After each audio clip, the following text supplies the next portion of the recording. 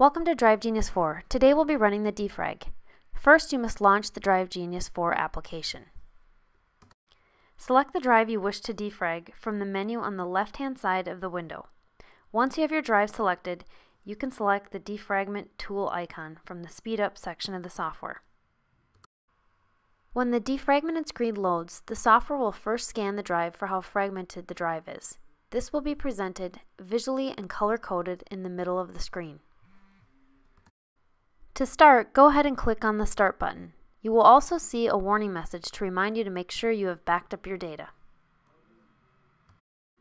The defrag will take some time depending on the size, read speed, and connection of the hard drive. When the defrag has completed, the software will indicate the defragment has completed successfully on the bottom bar, and it will visually show the unfragmented data. Go ahead and click Done when finished with the defrag.